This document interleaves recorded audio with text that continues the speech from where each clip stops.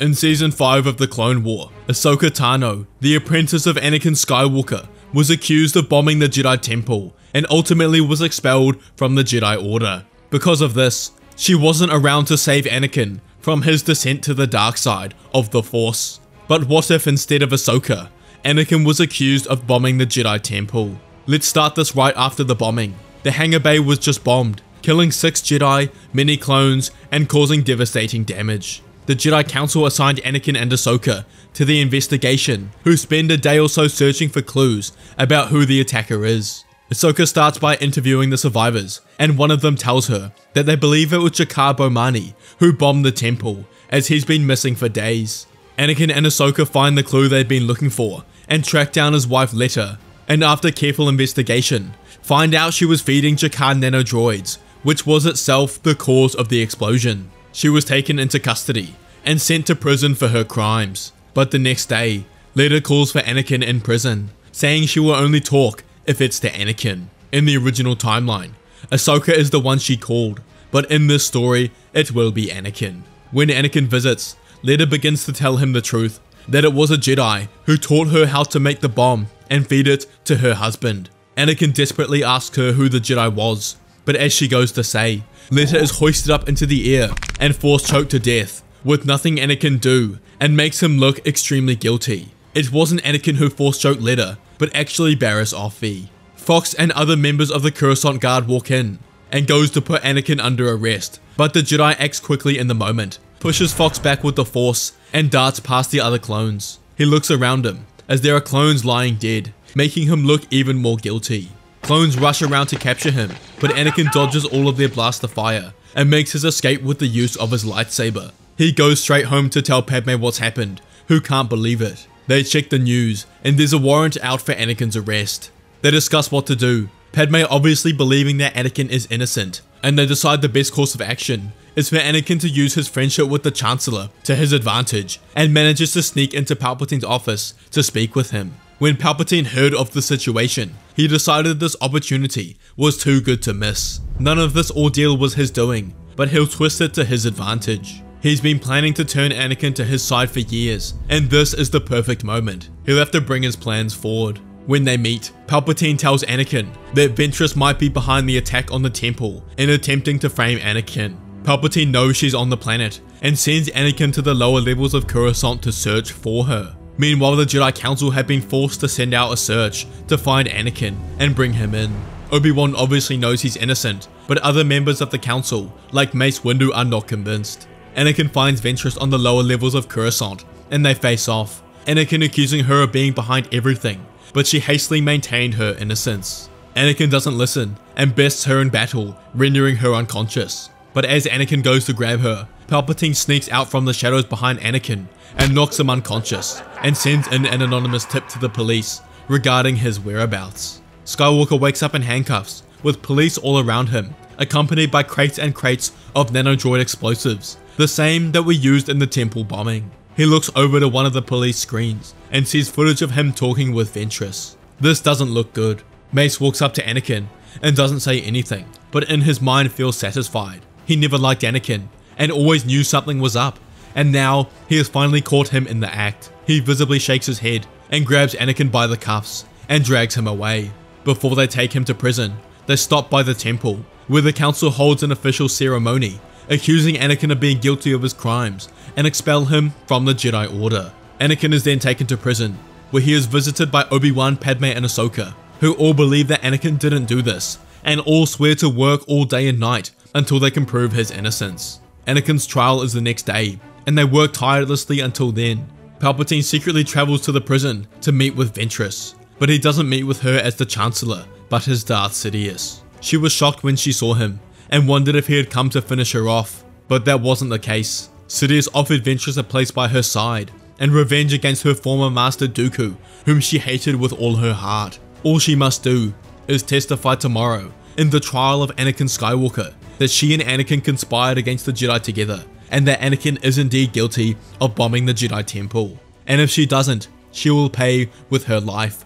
Ventress thinks about this. It's dangerous to testify because she'll be in front of the entire Republic and can risk her safety. She weighs up the pros and cons in her mind, but ultimately believes Sidious's offer is the right way to go, as she will no longer have to stay in hiding. She nods and agrees to the proposition. Palpatine visits Anakin next, now as the Chancellor and friend. He tells Skywalker that he believes him and will do whatever he can to get Anakin out of prison, but tells Anakin a lot of it is out of his hands, that likely tomorrow he will be declared guilty. He bends down close to Anakin and tells him the rumors that he's heard, that Ventress will testify against him and tell the courts they conspired together to blow up the Jedi Temple and that he is in fact guilty. This enraged Anakin, who can't believe why she would do this and thinks someone must be pulling her strings. Palpatine asks him who he thinks it could be. Anakin pauses and says it could be Mace Windu or other Jedi that are jealous of him.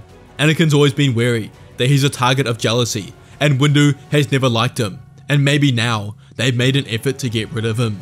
Palpatine agrees with Anakin and tells him that the Jedi have always been jealous of him, seeing him as a threat to their own power.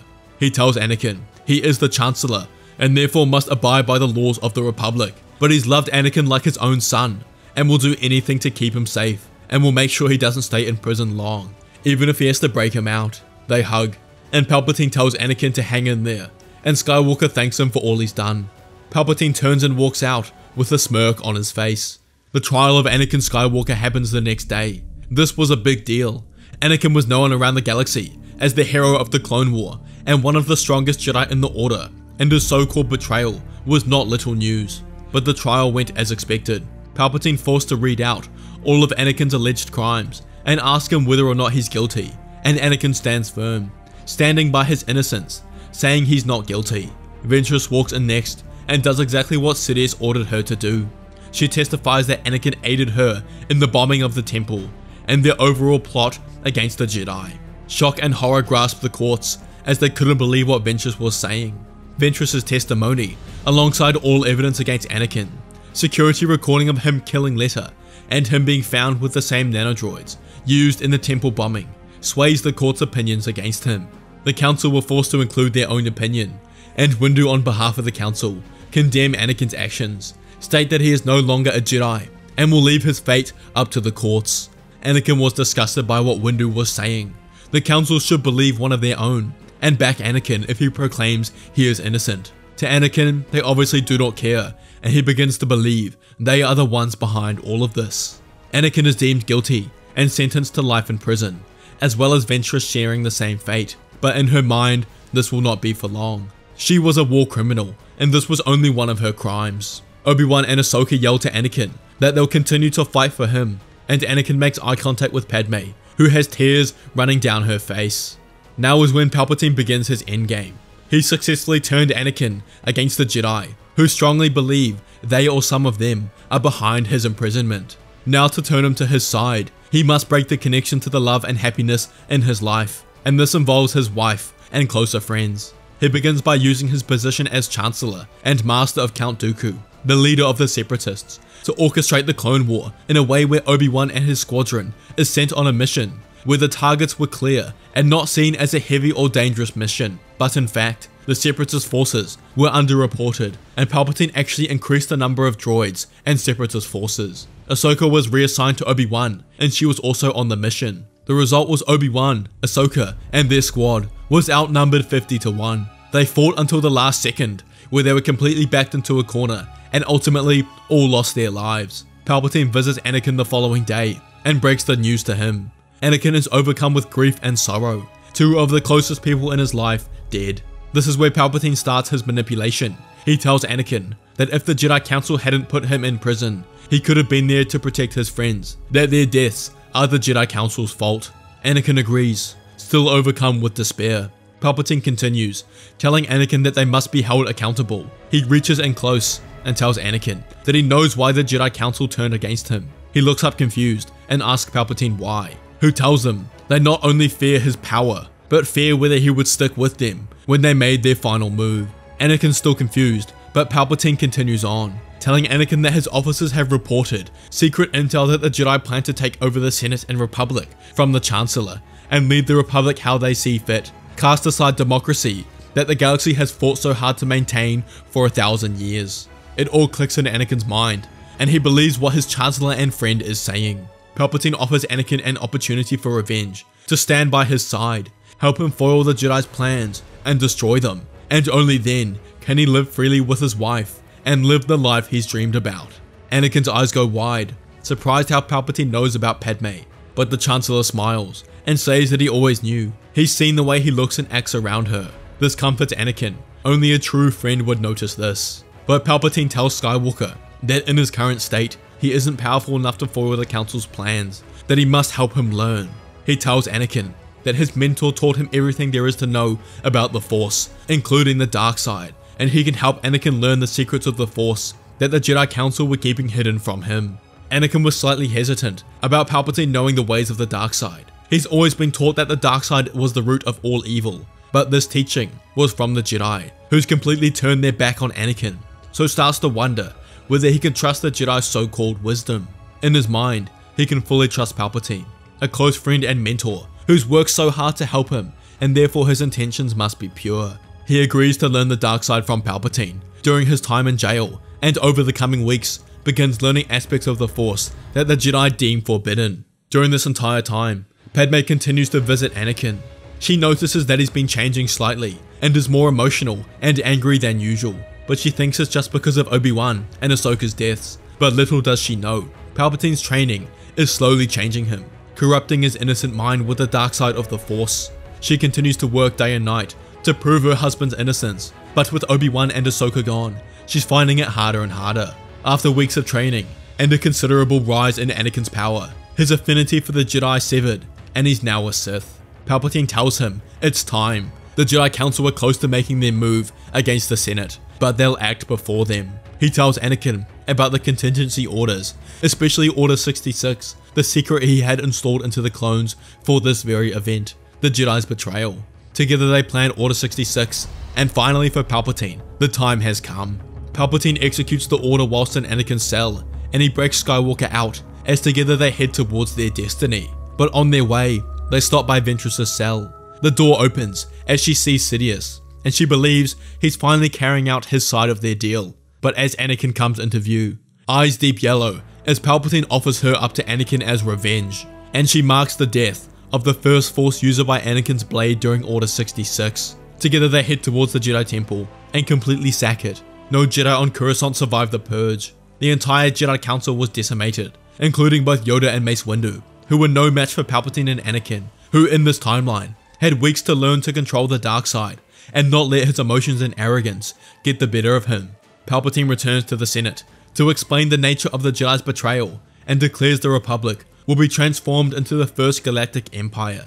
Sidious has done it. The galaxy and Anakin Skywalker was now his.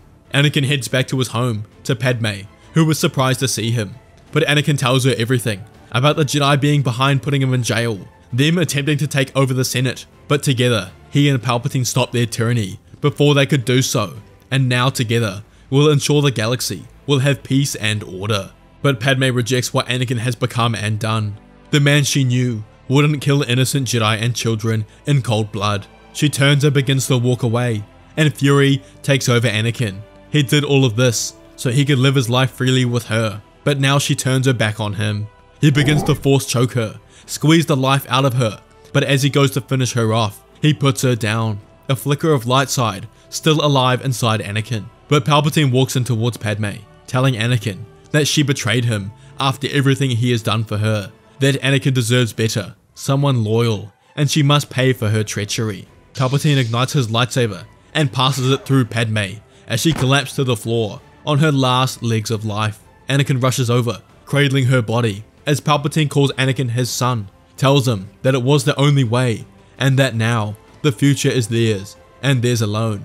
Anakin was too far gone, too corrupted by the dark side. He stands and exits with Palpatine, as they walk side by side, the Sith victorious. If you enjoyed this video, you have to watch What If Anakin Was Trained by the Force, or What If Anakin Killed Palpatine animation. Please leave your comments on what you thought of the video. I love reading them. Please like and subscribe. May the Force be with you, and I'll see you all next time.